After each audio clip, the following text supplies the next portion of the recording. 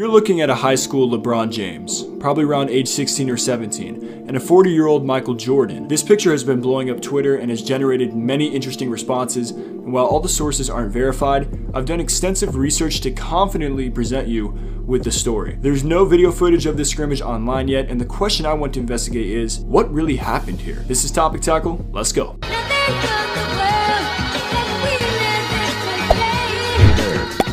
Subscribe to my channel and also press this bell icon.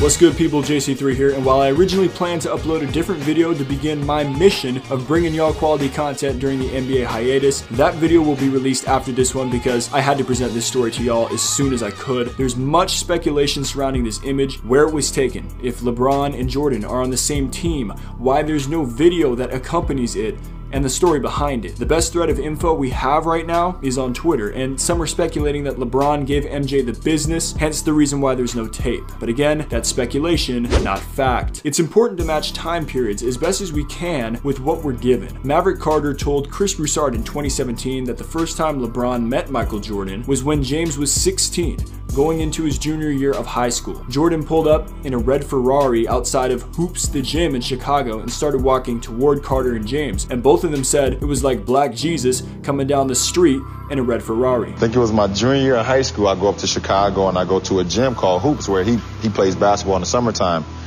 And I didn't know he was going to be there. But I seen him walking towards me, and it was kind of like he was walking on air. I had to pinch myself. Is that Michael Hoop?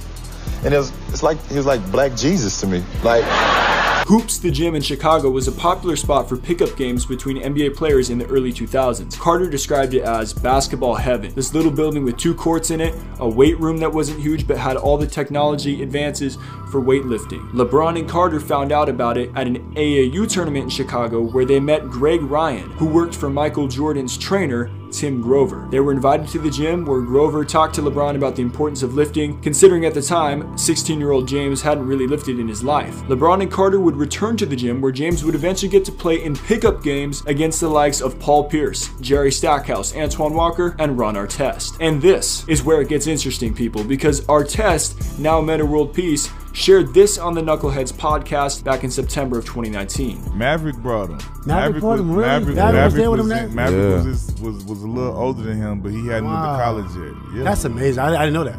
Yeah, I was there. Twan had brought him out there. That's why he was there. I gave him a forearm on fast break. He was coming. He was cooking. He couldn't. Nobody can guard him. LeBron James. At all. They couldn't guard him. I'm like, I'm getting embarrassed. He's embarrassing us. So he's coming down full speed. LeBron James. Boom. I lay him on the floor. He get up and start cooking more. He's just tough. He was about 225 at that time. But I remember him just being tough. This story seems to line up with the timeline provided by Maverick Carter, but makes it seem like LeBron dominated all the pros on the court. According to Carter, this was not the case. He got a couple buckets, went up and down. He wasn't at all ready to defend. If Stackhouse caught it, he'd take him to the hole. He wasn't at all ready to defend. But on offense, you know, if you can pass, you can play. And he could pass and had the size and ability to get into the paint, and he got a couple buckets. Still, the one player missing from these pickup games was, Michael Jordan. There's no account of a 16-year-old LeBron playing against Jordan at Hoops the Gym, just the account of LeBron meeting MJ for the first time there. So where does this leave us with this photo? It obviously occurred after LeBron met MJ for the first time, placing James around 16 to 17 years old, and was most likely shot at MJ's camp. I believe the best source we currently have on this comes from a few Twitter users. First is the thread of 2 eyewitness accounts to the LeBron Jordan scrimmage at MJ's camp. Sequel Smith said the scrimmage wasn't too eventful, to be honest. They weren't really guarding each other. Bron did his thing against other NBA and top college players though. I remember him hitting a deep corner fadeaway 3-pointer